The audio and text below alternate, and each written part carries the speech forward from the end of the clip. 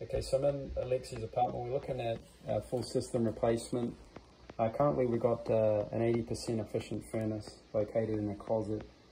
The actual main access, I'm going to pop around there in a moment, is through the kitchen. The fridge comes out and we've got good access to get the old equipment out, new equipment in. You see, as far as the return's concerned, we've got a 20 by 20 by 1 inch filter which gets changed in the wall. And then the furnace is sitting on a base. It's a 24-inch tall base. This is a B-width furnace, 40 inches tall.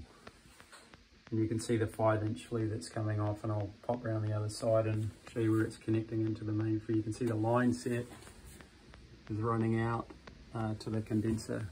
It's located on the ground level. Just got to be mindful, we're on the first level, so we have a lot of line sets from other air conditioners, like this one here. It's we've just got to work around.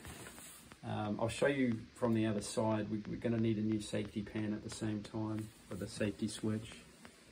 As far as the condensation drain for the condenser is concerned, it's feeding into a, I'll show you from the other side, it's feeding into a black PVC pipe.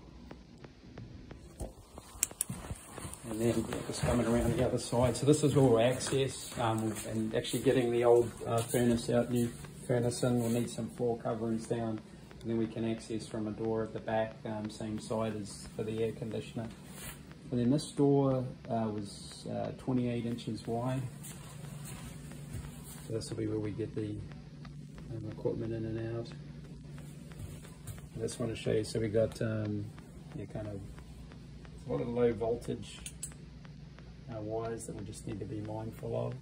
They're actually running to other apartments. We're taking the equipment out, putting the equipment back in,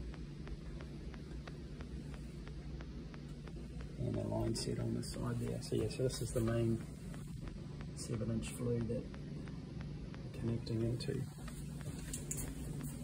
That's it.